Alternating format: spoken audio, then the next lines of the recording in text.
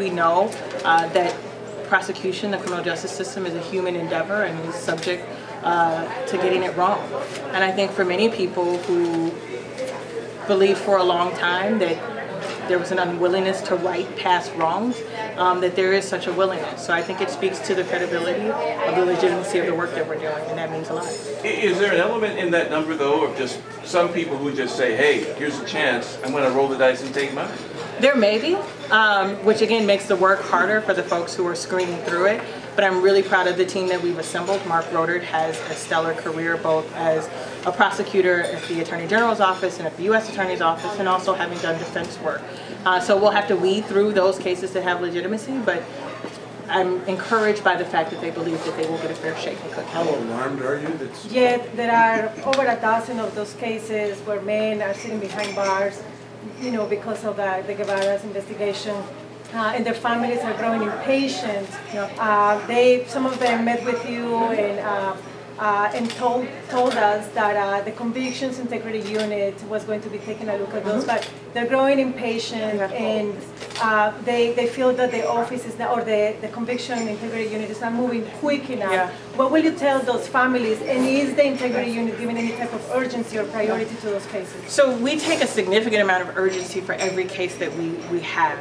And as you may or may not know, with that 500% increase that we've seen in case referrals, the staffing for that unit is around 6.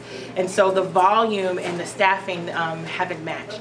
One of the things that we want to do, and this year has been incredibly difficult with the budget crisis and determining whether we were going to have to lay people off or how we were going to move people in our office, is that now we're able to see how we can put more resources there. But we take these cases very seriously. We understand the urgency of those cases. And again, we don't believe that anyone who is wrongfully convicted should sit in prison a day longer than they have to, but we're using all the resources we have to bear to go through those cases. Are you giving any type of priority to the Guevara cases? We are giving priority to those cases. We're also giving priority to Watts cases. There are, again, what we don't want to do is get caught in those cases that just have the headlines. There are other families whose husbands, sons, children have been sitting in prison for just as long a period of time based on other evidence as well. But we have been working on them. There was a meeting just last week with lawyers who are representing many of those families in our office to talk about how we move forward on those cases.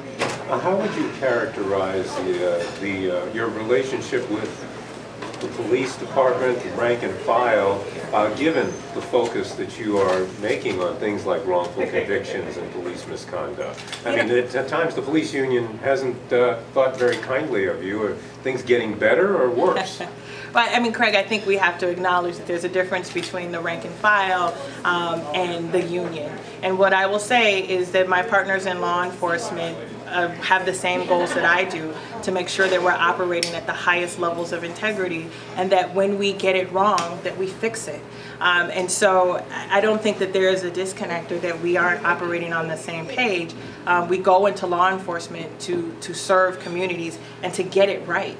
And I think there's a recognition that sometimes we don't. So the relationship that we have with law enforcement, as I said in my speech, I meet regularly with Superintendent Johnson. My top executive team meets with his team on a regular basis to go over the cases that we have. I meet with our suburban law enforcement partners on a regular basis so that they know that what we're doing. And so I'm very encouraged by the relationship that we have, again, with the shared goal of public safety and professionalism.